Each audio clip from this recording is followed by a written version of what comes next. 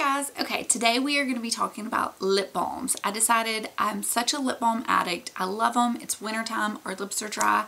I thought I would tell you about my favorite lip balms. I was going to do a lip balm collection and favorites, but it would have been pretty embarrassing. So I picked out my favorites and we will get started. I have quite a few, but I love lip balm. I have dry lips all the time.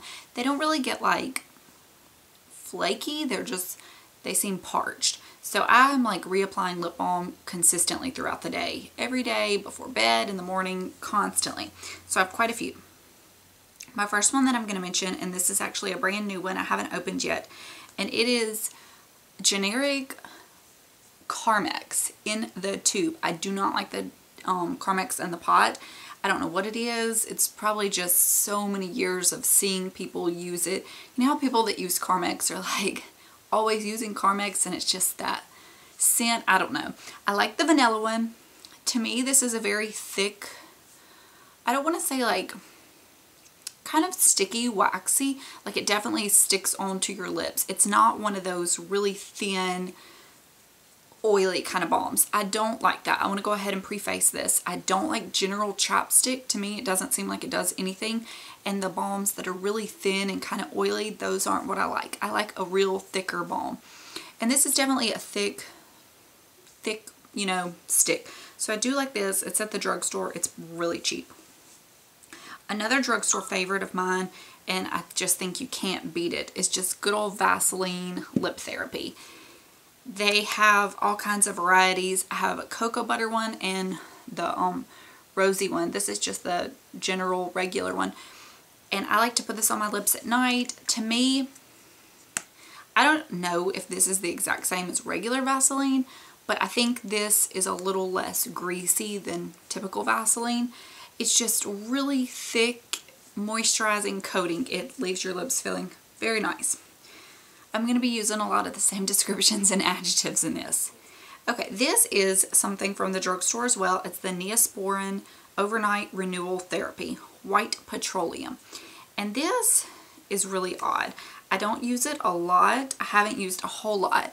It is like a cream. But if my lips are feeling extremely, like really damaged, like I feel like maybe they really need a lot of help, then I like to use this for a few days. And to me, this isn't necessarily like a real moisturizing lip product, but to me it heals it. Overnight renewal therapy. That's kind of how it is. It just really repairs them and brings them back to like being normal lips. And then you can use a regular lip balm to put the moisture back into them. I hope that helps.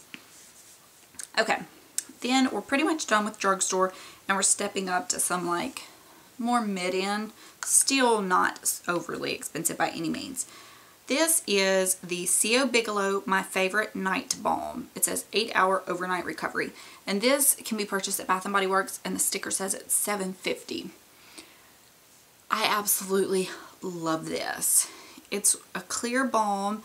It's kind of like I think it has like a minty smell. I think. I could be wrong. I've been using my Jack Black a lot lately, so this is kind of taking a back seat. But it definitely has a sweet scent, like vanilla, agave, like it almost has a sweetener. And to me, shea butter 5%, it's really, really thick, but I will use it during the day. But if you want something that is really just super thick, super moisturizing, something you can use at night and be moisturizing enough, I have no problem using it during the day. I like to use this one. It is a really good one. The only thing is my Bath & Body Works they don't really stock a lot of this C.O. Bigelow. I'm starting to worry that it's going to be really hard to find. Okay, another one, and this is a recent love, I guess you could say, is the Jack Black Lip Balm. This is the Natural Mint and Shea Butter. I had ordered one from Ulta and then I had gotten this in like a little Sephora gift bag, so I've been using this one instead of opening the full size. And it leaves kind of a matte finish because this is targeted toward men. I used to use this back in the day, like, God, I mean, over 10 years ago.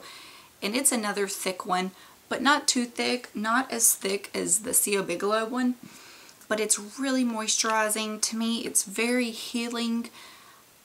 The other one I picked up is just shea butter. I've never used one that wasn't mint, so we'll see. I can't speak about that one and tell you. So I've only ever used the mint. I think when I used it back in the day, they only had like one flavor too. So my husband doesn't mind using this either because it's not glossy. A lot of lip balms have a little bit of a glossy hint. Okay, this one I picked up this year after hearing so many people talk about it. It's the Malin and Goetz Lip Moisturizer. And this one is a little bit of a different consistency. It's thick, but it's really like jelly. I don't know if you can see what I'm talking about. It's not like a balm and it's not waxy. It's kind of like jelly. I don't know how to describe it. It is really moisturizing. I like this one a lot. I like all of these, or they wouldn't be my favorites.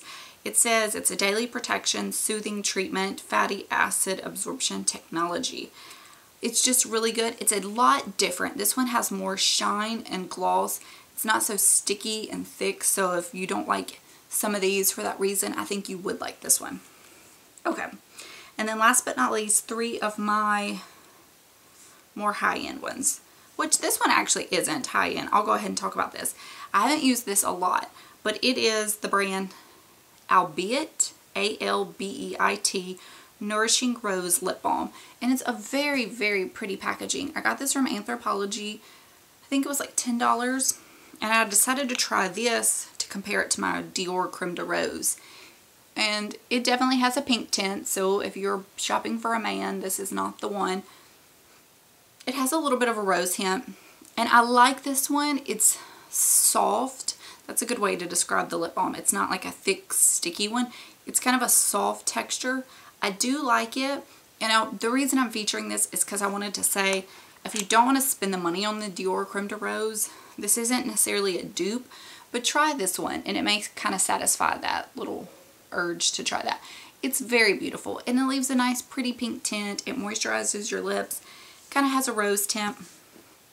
So I guess I'll go ahead and talk about it next.